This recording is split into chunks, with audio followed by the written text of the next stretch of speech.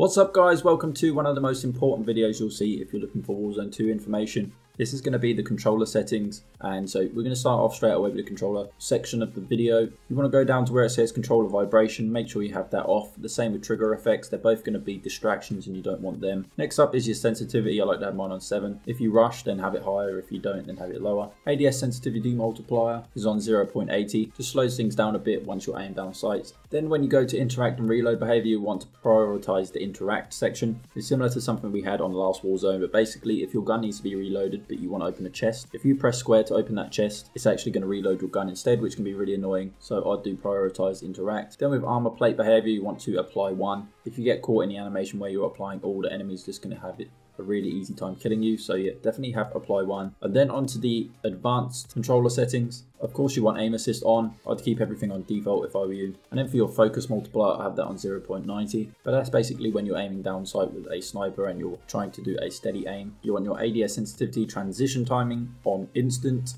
Then next is going to be something quite important, which is the dead zones. You want to have this on as low as possible. If you get stick drift, then obviously put them up a bit higher, but you want as minimal input as possible so you can have edge. Milliseconds do make a difference in gunfights in Call of Duty, so yeah, have them as low as possible. Tactical sprint, I think I might give it a try on single tap rather than having to double tap every time if I want to sprint out with a tactical sprint. Automatic airborne mantle, I might turn that off. I like to be able to be in full control of my mantles. Then we have parachute auto deploy.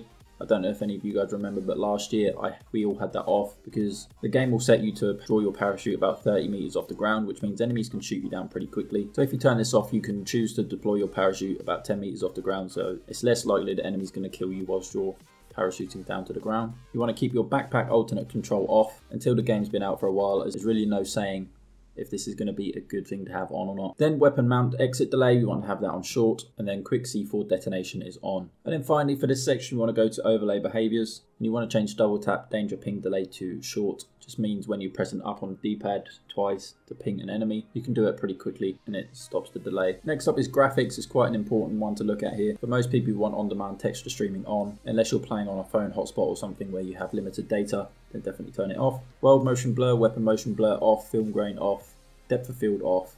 All things like that are going to make your screen blurry. And then this next thing does the opposite. Fidelity, FX, CAS, or whatever it is, sharpens your image. I'd put that to about 30. You don't want to make your image too sharp, but at least you can see some enemies that would be in low lit areas a bit easier with this on. Field of view, I'd have that on 115. Last year we were playing with about an 80 or even 60 FOV, which was rubbish. Then for first person camera movement and third person camera movement, just have them on least. You don't want your screen shaking around like mad, you want that on low as possible. And obviously your brightness is on 50 most of the time and safe area as wide as possible. Next up for audio, I found that home theater works really well here. And obviously keep your master volume on full. Music you can have lower because when I record I like to have that on low or off completely. Next up is interface, and there is a few things you can go in here such as color customization.